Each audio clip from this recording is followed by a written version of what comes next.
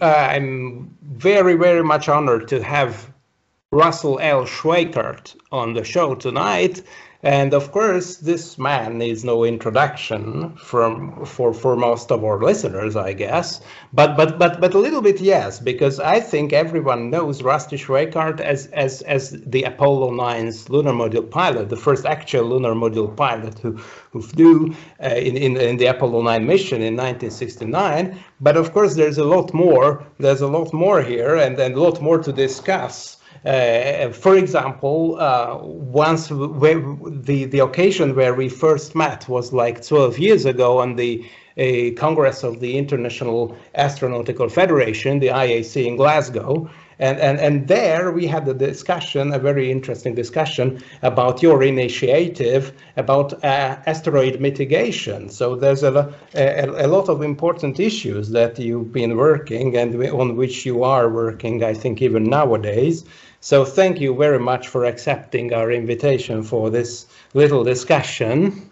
And so first, I think there is as we have a lot of stuff to discuss here, but still, I would still suggest to go back in time to 1968, because in 1968, where NASA already had 2 Saturn V rocket tests, which were unmanned, and Apollo 6 is something that I'm pretty sure that the present-day NASA would classify as a near disaster.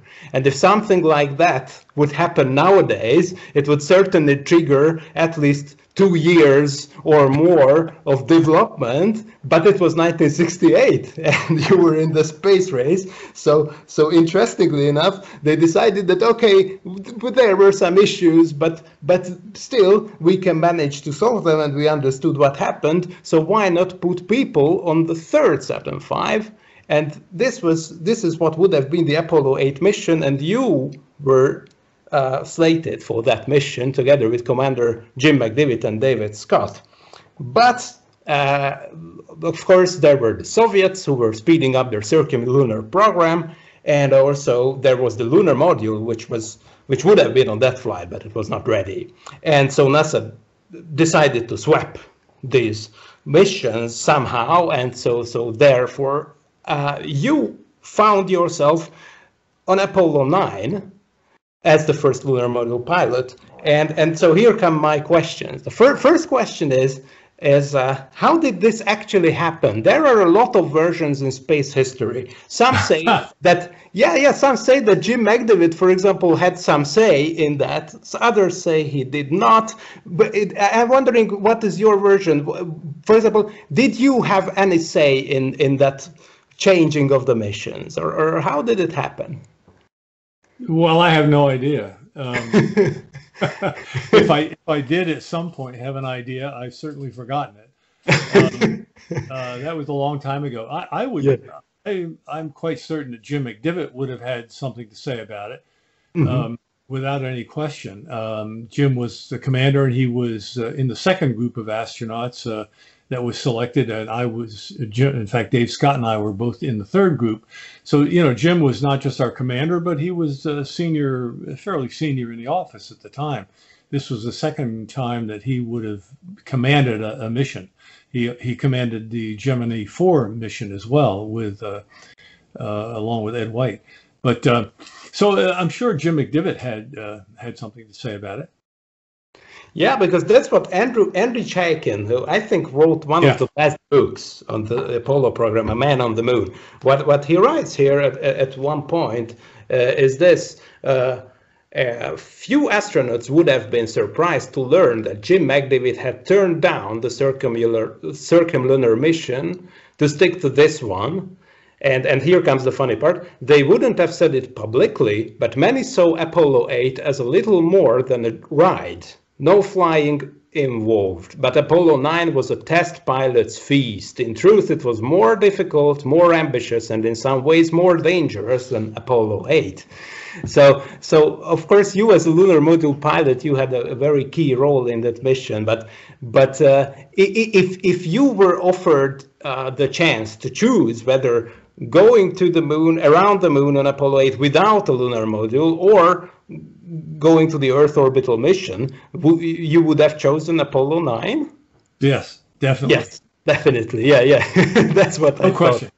Now, historically, though, I mean, as far as a test pilot is concerned, or anyone who wants to fly something, Apollo-9 was certainly the mission over Apollo-8.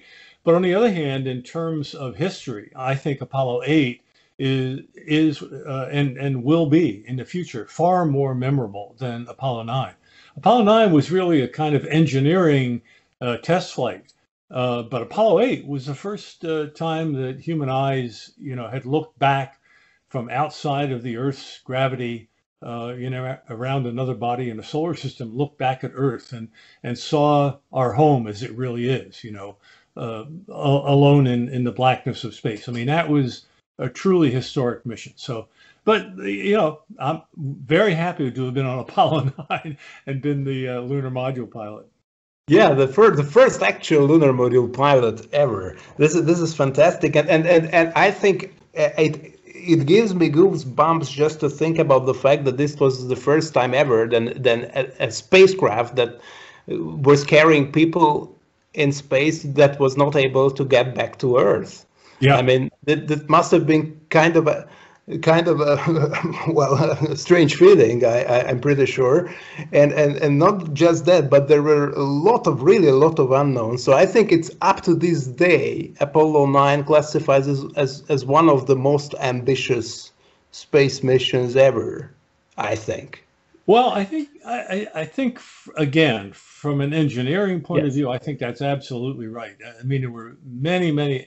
I mean, there was a whole brand new spacecraft being tested in the company of another very new spacecraft that had only had two flights before it. So I mean, it was really a tremendously ambitious flight. But on the other hand, we didn't have to land on the moon, and landing on the moon was pretty hairy as well. I mean, yes, the lunar module had been proven by that time, but not the landing capability. So the whole program was pretty ambitious in comparison with a lot of things that have happened since. Yeah, that's right.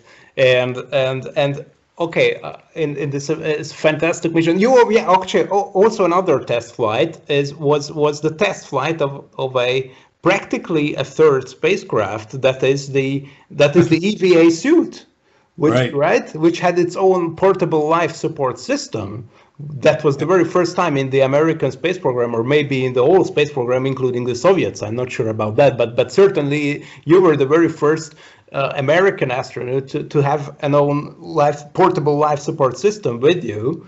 And of course, that was also a crucial element, and something that is also not emphasized, and the Russians didn't manage to do that for years, is the docking tunnel, which now seems to be trivial to all of us for my generation, that the two spacecraft dock and you open the hatch and you go through. But this is something that was also brand new technology, right? So this is also something that Apollo-9 tested first, if I'm not mistaken. Yeah, it was, and thank heaven, subsequent flights and subsequent tunnel designs or docking system designs have not followed the Apollo model. The Apollo model, if you will, the circumference of the tunnel was very simple. It was just two tubes that met up, but in the middle of it was a docking probe and a drogue. And they were the drogue was simple. It was just a funnel with a hole in the end at the small end.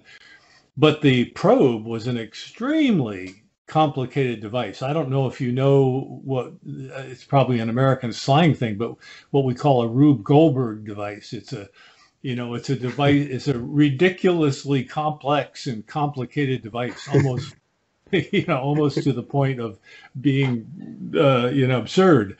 But now the tunnels, the docking systems occur, or the actual moving mechanisms are at the periphery, at the edge of the tunnel on the circumference, and the center is always clear. You don't have to take a complicated thing out of the middle.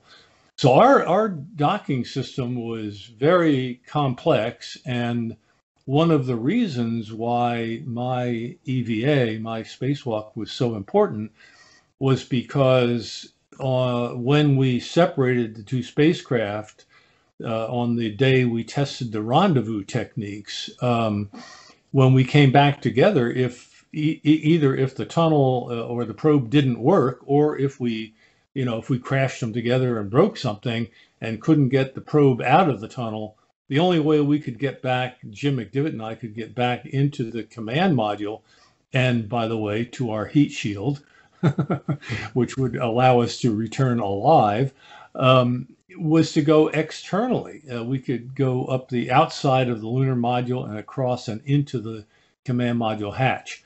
And so that was the purpose, one of the primary purposes of my EVA on the third day of the mission. And yeah, and if I'm pretty sure that a lot of people have asked this, but did you have something like a kind of a favorite moment, or something like a moment of revelation, or something like that, like an Apollo-8 Earthrise moment, or something like that for you in the mission? And if it's not a stupid question, maybe it is. Well, it's not. No, it's not a stupid question at all. But and in fact, I hadn't really thought about that. But we didn't really have any surprise. I mean, in terms of something like as you say, the Earthrise, scene in Apollo-8, which was really very spectacular and dramatic and frankly historically significant. But we didn't really have any big surprises. The only thing that went wrong with the mission was when we went to undock. If you will, the probe didn't let go of the drogue in that tunnel that we were just talking about. In the simulator, all Dave Scott had to do was push the switch up and let it go, and the probe would extend and push the lunar module away, and it would just keep going. But in the real world, what we found out during the mission was that the probe extended okay, but when it got to the end of its full extension, the three little capture latches at the end hadn't let go of the drogue. And so it went bang, and all of a sudden our separation velocity went to zero, and it made quite a bang. And McDivitt and I looked at each other, like, what the devil was that? and we kind of looked at one another and looked up through the window and saw that we weren't separating anymore. So we figured, well, maybe we should tell Dave to bring us back into a hard dock and ask the ground what they think we should do. And about that time, Dave Scott said, "Oh, okay, you're free now," because he hit the switch again. So Jim and I looked at each other and was like, well, okay, Dave, I hope we didn't break anything and we can get back okay. We'll find out in 8 hours.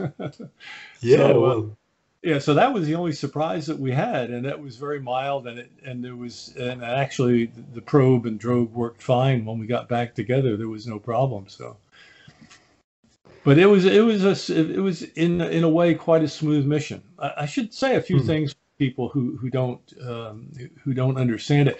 In training, when you're doing the simulations, flying the simulators, and training for something like a rendezvous and a docking, you're almost never doing it without failures. And it's not that the simulator fails; it's that that the people who are running the simulation create failures so that you have a challenge. Therefore, when we got in flight, this might be the moment you were asking for, actually. During the rendezvous, we're going through the same procedures that we use in the simulator, but McDivitt and I are looking at each other, and we're not busy. We're kind of, everything is pretty easy, and we've got enough time to look out the windows and do all the backup calculations and all, and we're kind of looking at each other, and it's like, how come we got so much time? And the reason was because everything was working. And in the lunar case, that's even more the situation. Why? Because a lunar orbit takes 2 hours, whereas an Earth orbit takes an hour and a half. And so 2 hours divided by 1.5, 120 over 90 is the ratio of the amount of time that you've got for the same things to be happening, because they happen in an angular with angular motion around the planet. So it would take another. You had all kinds of time. Things seem to be much simpler in reality than they were in the simulations. Yeah. Well, it's amazing. It's something that I never thought, because I thought that there is always, I thought the opposite, frankly. I really thought that I think most people there's much more time pressure in the real mission because there's, weightlessness and a lot of other factors. So it's interesting to hear, actually. It's just the other way around. Well, generally speaking, that's not true during the EVA. In almost every case, the actual fact in the EVA, your time is really precious. Things almost always take a bit more time than you think they're going to. But that's partly because, EVAs, especially today, you're doing real work. We were sort of testing the spacesuit and, doing just basically checking things out. Whereas today, you do an EVA because you've got a lot of work to do. And you're making connections and, assembling things and taking things apart and unscrewing things and bolting things together. Things are always like the same thing happens around your house, when you got to fix the plumbing. It never works the way it's supposed to. So EVAs generally are more challenging than the simulations of them. But the rendezvous turned out to be fairly straightforward, and all that everything worked right. So that was wonderful.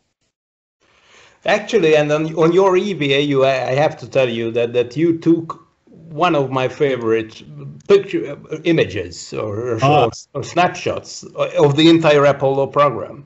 So I don't know why, but this one that is also on your website on the header, in which David Scott is doing his stand-up EVA and in the CM, and you are taking this maybe from the porch or I don't know from kind of that direction, and wow. I think this is one of my five favorite space photos ever. And so I tried to figure out why is it so good, and I asked my artist friends whether the ratios, golden ratio, whatever. I still don't know. It's an amazing picture. Yeah. So you're one of my favorite photographers. Wonderful. All right. And okay, but there's a lot more to discuss, because after leaving the astronaut office, you not soon after that, if I'm not mistaken, you and some other colleagues, also Soviet colleagues, you created this Association of Space Explorers, ASE, which is basically a fraternity of people who have orbited the Earth or something like that, and this is an international association of astronauts, and well, it's quite sad actually that we're not making this discussion in real life, because the ASE conference would have been in Budapest last year actually. Right.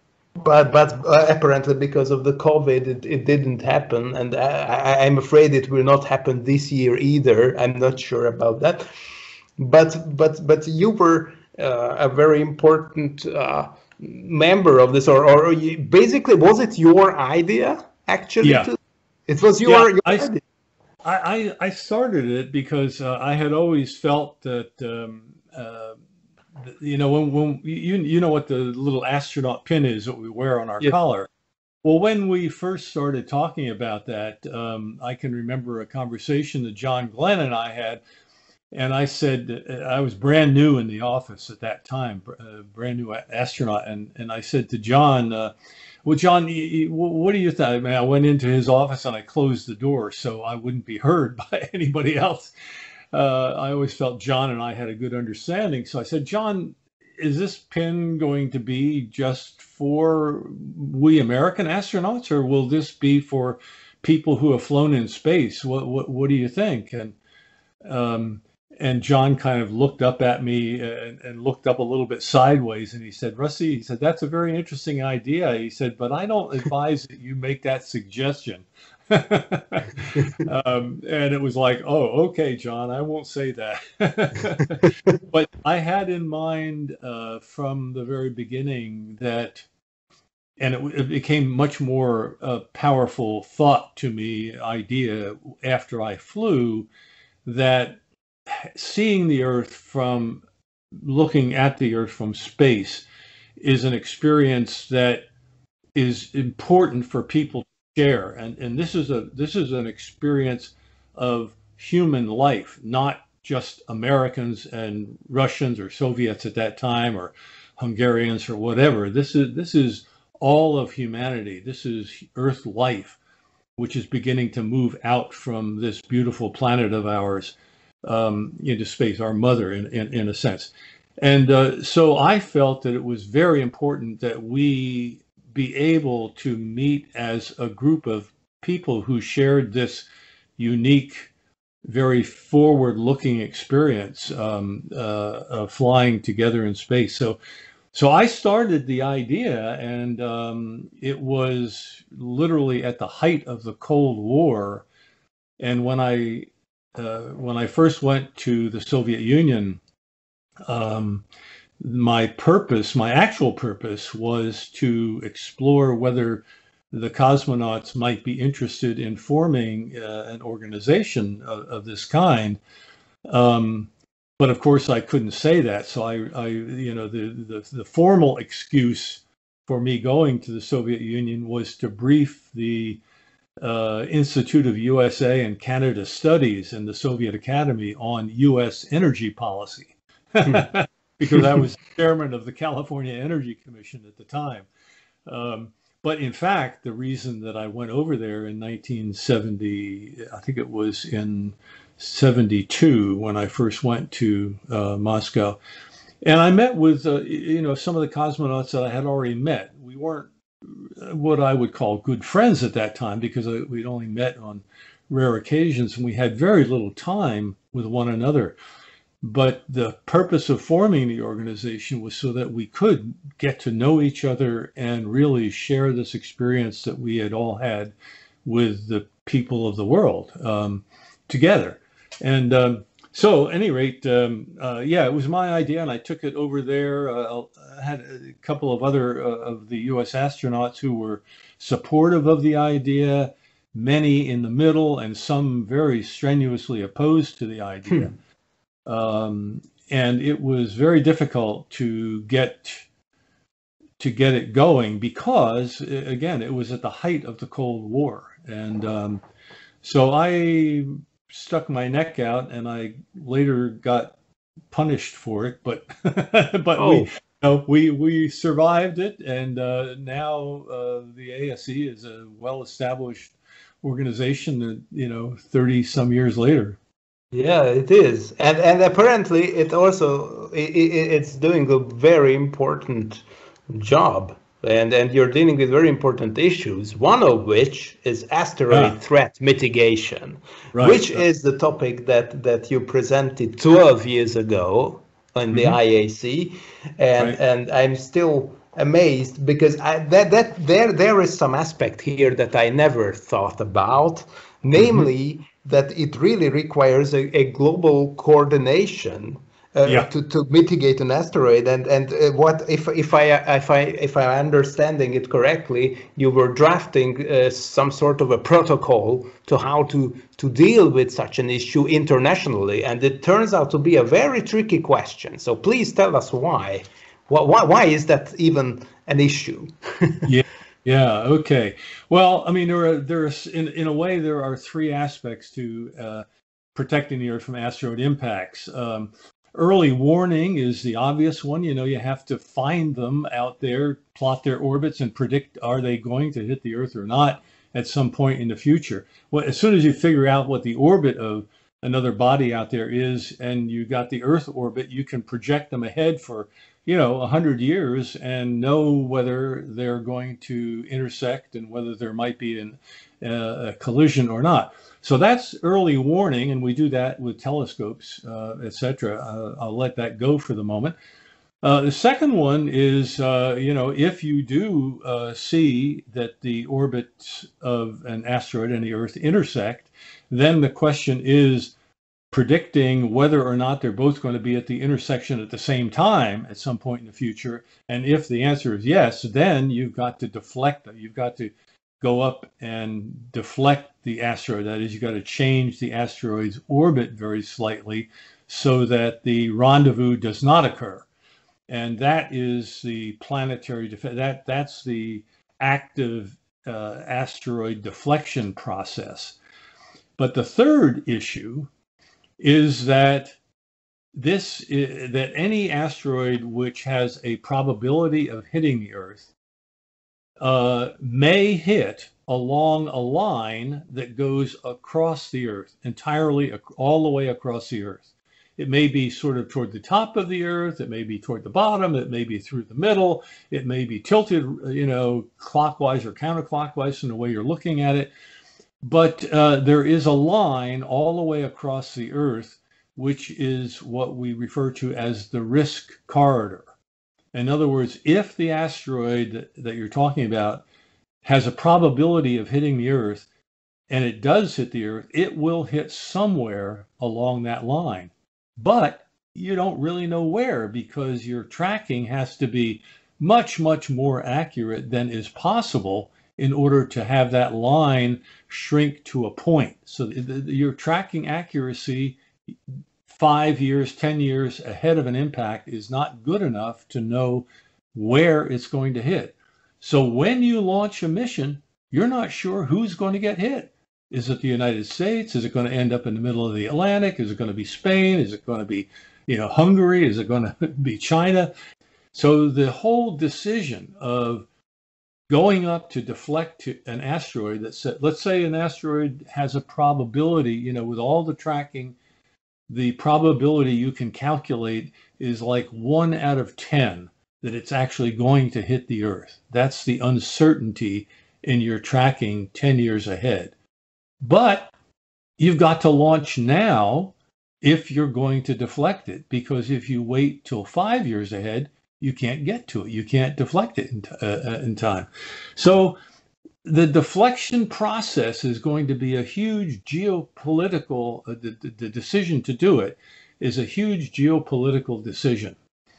Do we or don't we spend, $500 million to go up and protect the Earth from an asteroid which may not hit the Earth? Okay, and we're not going to know that until we get there. So that's a very tough problem. Who pays for it? Who handles the liability if you decide, well, the chances are 9 out of 10 it's not going to hit, and then lo and behold it does hit. But somebody made a decision, a political decision, not to deflect it. Wow, that's a pretty big decision. So these are political decisions. And the worst political decision, it's a little bit hard to describe, but let me try very roughly to say, picture it's going to hit in the middle of that line, in the middle of the Earth. Okay, but when you get up there, you have to deflect that asteroid. And what you do when you deflect, in effect, when you change the orbit of the asteroid, you're taking the impact point, which was going to happen in the middle of the line, and you're pushing it along the line until it's off the Earth. Okay, but there are two different directions you can push it. And let's say to the east along that line is, Vienna or Budapest, okay? And to the left, to the west off the line, is Washington, D.C. or Houston, okay? So which way do you push it? Well, the people who live in Houston say, oh, push it toward Europe. And So, in either way you push it, you always increase risk at other regions which normally would have been safe.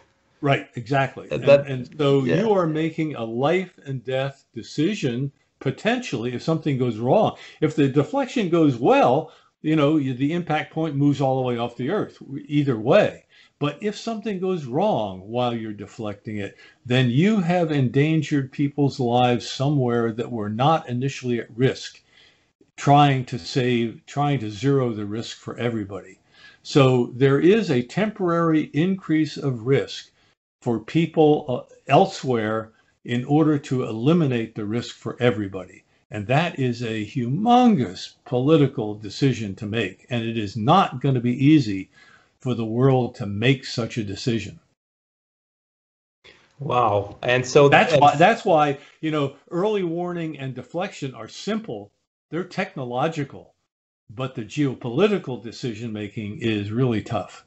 And in this recent exercise that just went on that you've probably read about, we've had planetary defense conferences where we do a hypothetical impact, and then we play different roles, and we try to, realistically play these decision-making roles and see if we can deflect an asteroid impact.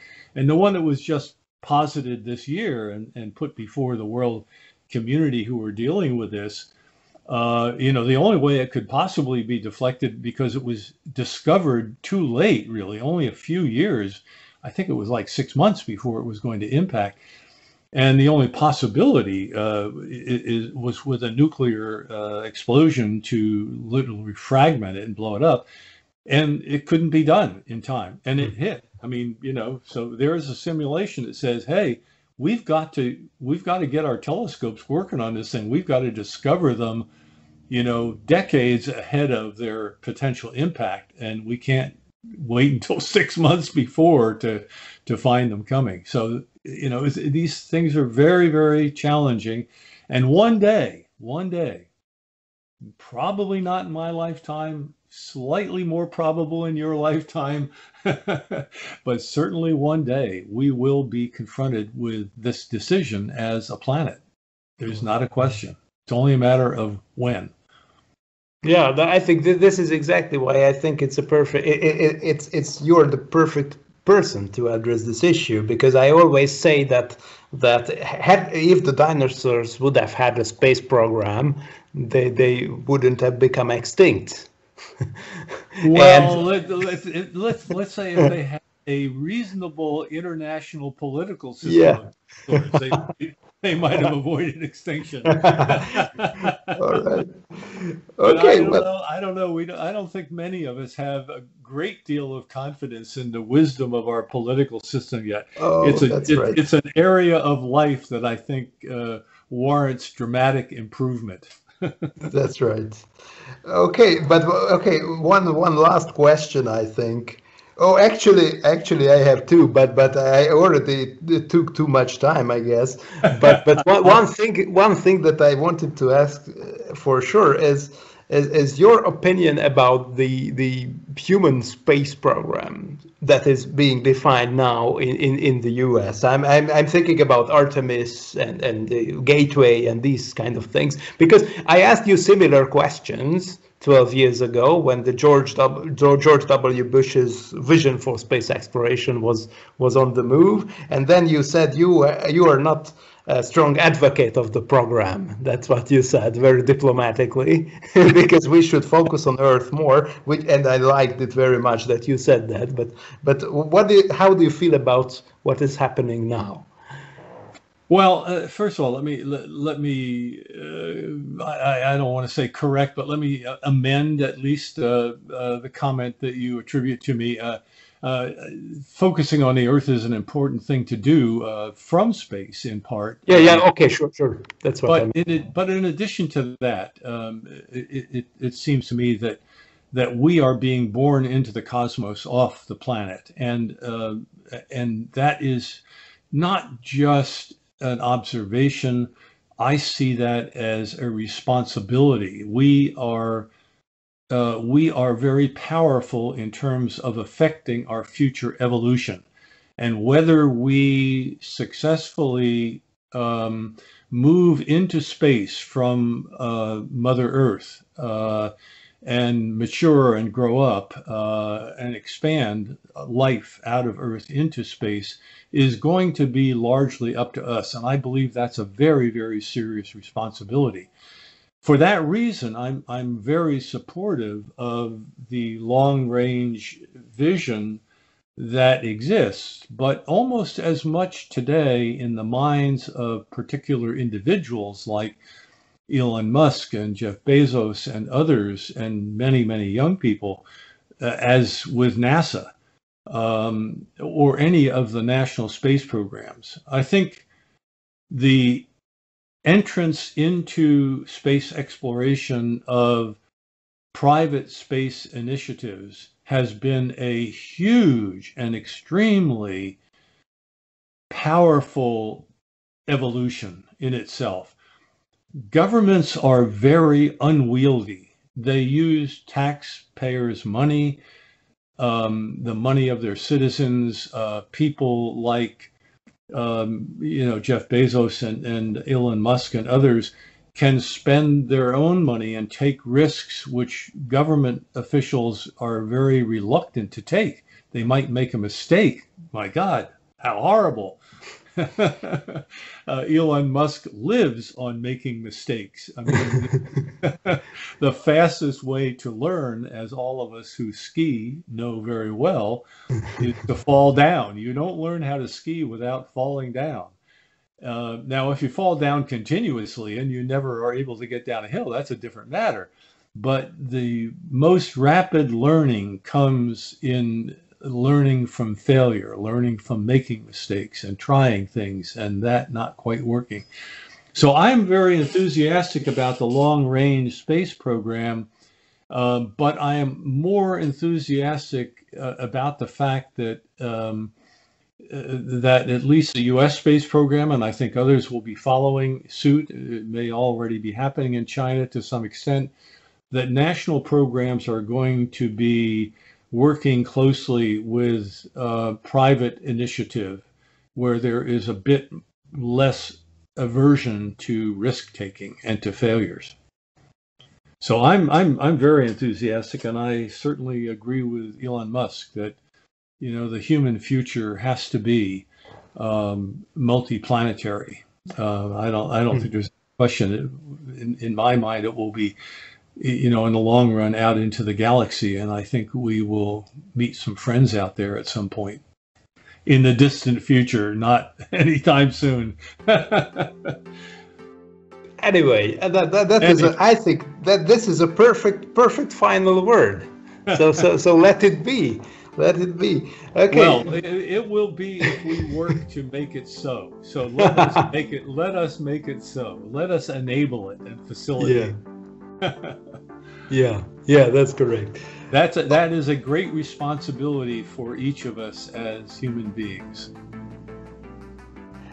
Okay, Rusty Schweickart, thank you so much for your time and patience and for the amazing discussion and the amazing information that you have provided to our listeners. And, Miklos, thank you very much for inviting me. I've enjoyed it very much.